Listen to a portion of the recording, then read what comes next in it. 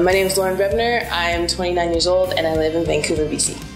I'm Sungi Mlengeya. I'm 27 years old. I'm from Tanzania. We are here to learn about maternal health in rural Tanzania and then paint a piece based off what we learned and then hopefully bring it back to Vancouver and disseminate to Canada, tell them what we learned, show them the piece we made and how it inspired us and what came from that.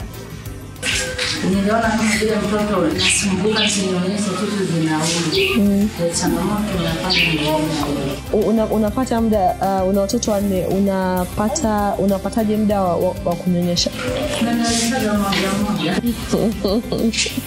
One by one.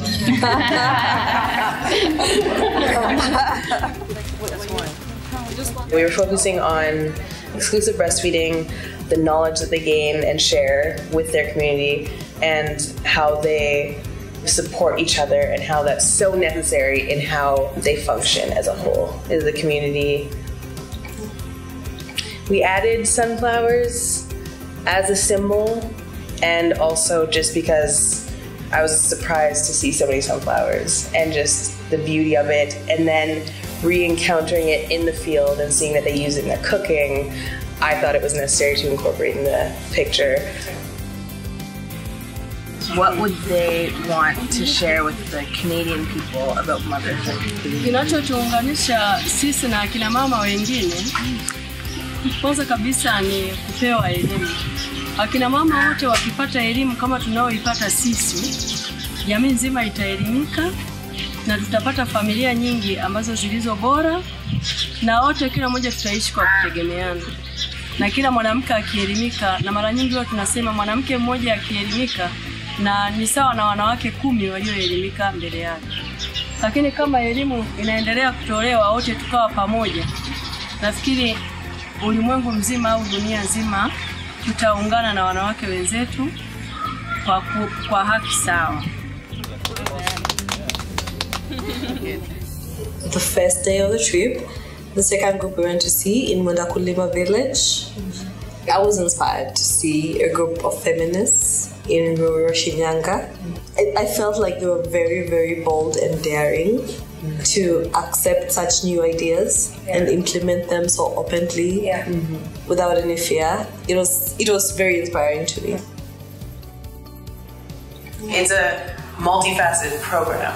If I was to bring it down into one thing, it would be education, because none of any of this would happen without them learning how to do these things. Like, this is the most important aspect of the program, is teaching these women so that they can go on and continue to teach, right?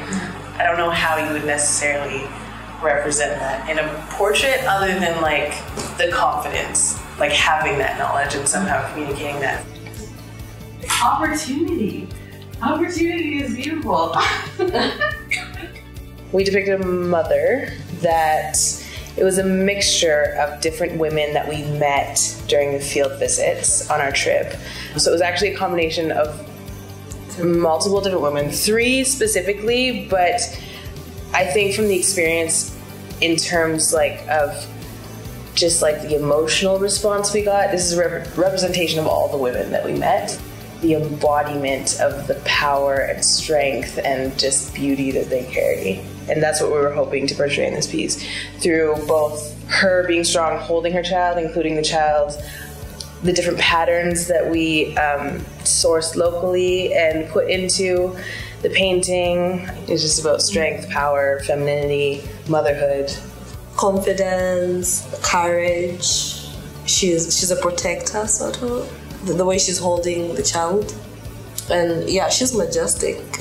I want to overcome the stigma that I think most people think of when they think of rural Tanzanian women. I hope that they're seeing not a weakness but a strength when they think about these women, and I think that this picture definitely portrays that, and hopefully we'll see that that's what these women are. They're thriving, they're not weak, they're not helpless, they can help themselves with just a little support.